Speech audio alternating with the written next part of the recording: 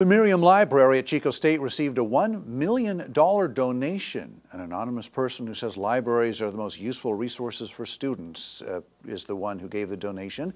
Action News Now reporter Diego Moctezuma has more on what the money will be used for.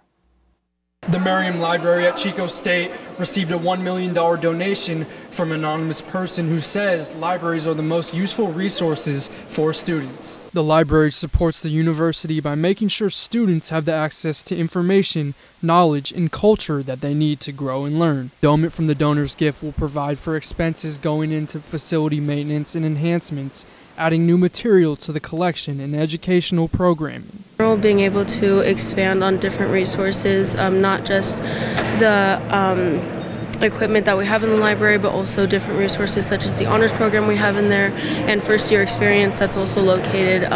Just overall it helps many different demographics of students on campus. The dean of the Miriam Library, Zhang Wang, has previously worked at other libraries, saying other endowments often have strict guidelines that limit their impact. But this donation allows them to use their best judgment to take on areas that need improvement.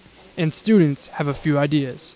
Maybe we provide more like screens, like bigger monitor, bigger screens that we can like connect the laptops to, so we can use like dual monitors without having to like get our own.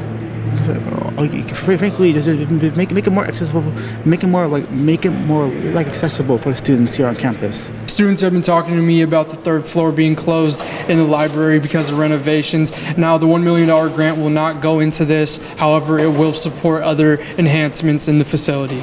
Wang says being able to give students as many resources as possible will enhance their experience on campus and help them succeed. Wang says the donations work will be mostly focused on areas that will impact students the most, and that reconstruction will not likely be finished until next year.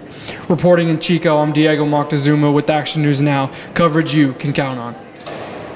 With the endowment, the donation will help to keep expanding and contribute in knowledge and new ideas for future students in the long run.